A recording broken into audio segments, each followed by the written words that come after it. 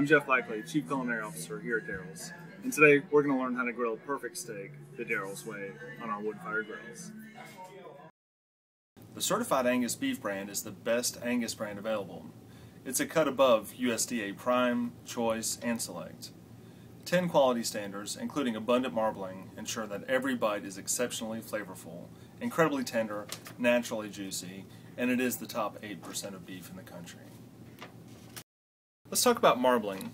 Marbled meat is meat, especially red meat, which contains various amounts of intramuscular fat, giving it an appearance similar to a marble pattern. You can think of marbling as little flecks of flavor.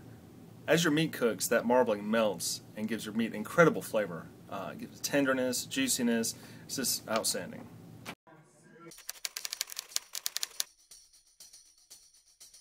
First, let's start with a clean grill. Clean the grates off with a grill brush and wipe any dirt or carbon off the grates with a towel.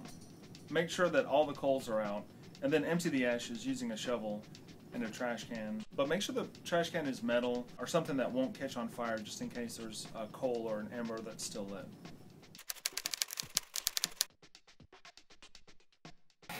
Alright, well this is where it all starts. It starts out of the wood pile with our hickory. We get this locally from a gentleman who cuts it, splits it, delivers it, and stacks it up for us so that we can have nice hot fires to grill steaks on. Well, let's head on into the kitchen and start from there, okay? To build the fire, begin with a cardboard and some kind of newspaper or some kind of paper, something that burns, kindling, something that burns easily. Build a framework with small logs and kindling and light it from the back. You only need to light a few places because it'll catch quickly and you won't have any trouble lighting it. You'll know the grill is ready when the coals start to glow a red color and the initial flare up from lighting the grill is passed.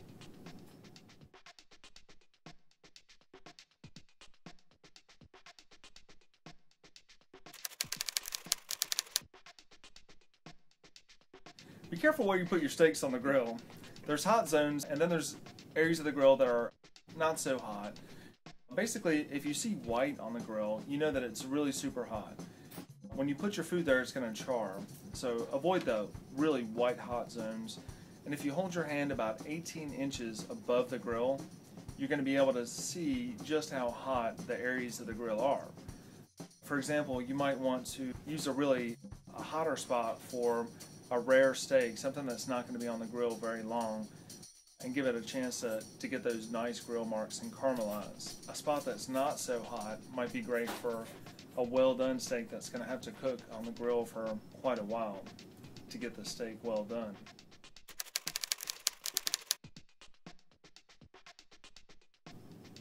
Okay, now let's season the steaks before we grill them.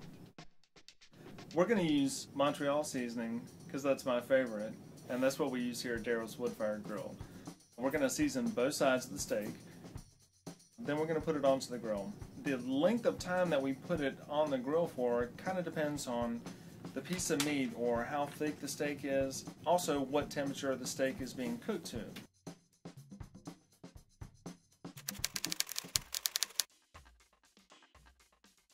(120 to 125 degrees would be rare. That's a cool red center. Medium rare is 130 to 135 degrees, and that's a warm red center. 140 to 145 degrees is medium, and that's a pink center. And then medium well is 150 to 155 degrees. That's just a little trace of pink in the middle. Well done is 160 degrees and above. And that, of course, is cooked all the way through.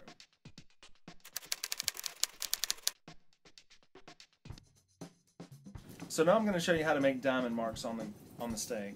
What we're going to do is we're going to put the steak down, let it cook for just a couple of minutes just to get those nice grill marks, and then we're going to pick up the steak, turn it 45 degrees.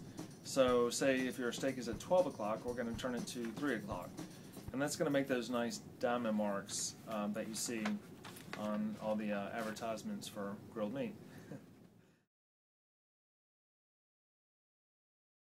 Now, once the steak is completely cooked or cooked to the temperature that you want, we're going to brush it with a nice seasoned garlic red wine butter. And that'll add a nice sheen and a nice little extra touch of flavor and richness to the steak. You can get that classic full-bodied wood-fired grill taste from all your favorite foods. A wide variety of certified Angus beef steaks is not the only option for cooking on a wood-fired grill. Here at Darryl's, we also grill baby back ribs, chicken, shrimp, burgers, salmon, lobster. Really, any protein lends itself to that natural wood-fired grill flavor. Thanks for coming out and spending some time with us. And remember, the next time that you want a great grill, start with a nice wood-fired grill. Get your flame just right, clean your grates, pick a nice piece of meat, season it well, and cook it perfect. Have a great day.